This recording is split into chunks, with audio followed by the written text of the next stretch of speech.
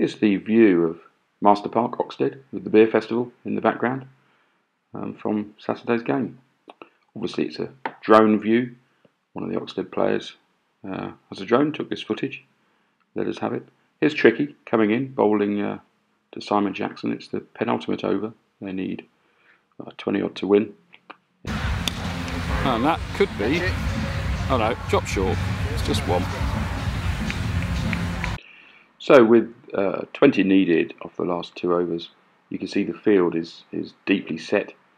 Simon Jackson, the batsman, had cramp, and so Sanderstead guys knew that he had to really just hit fours. He could only run singles, so twos were out of the question.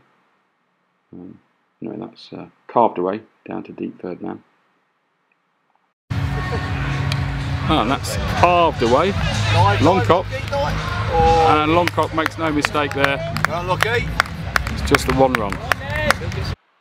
And this is the final over. Simon bowling. Need 13 to win, 4 wickets in hand. Field is deeply set. With 4 wickets in hand, 13 to win off 5, you would have thought there should be some massive attempts to hit boundaries here, but doesn't seem to be. He's neither going for the win nor the draw. Odd.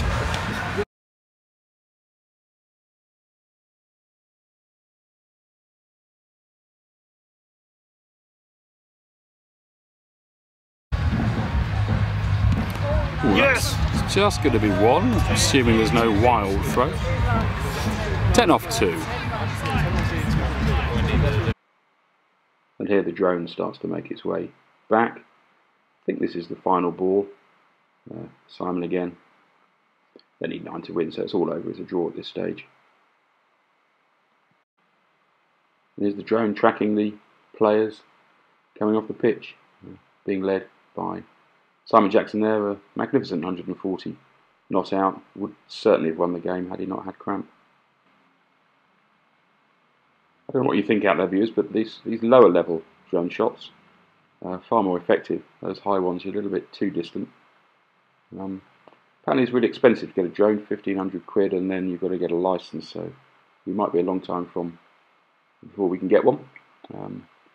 But it will be a good addition if and when we can.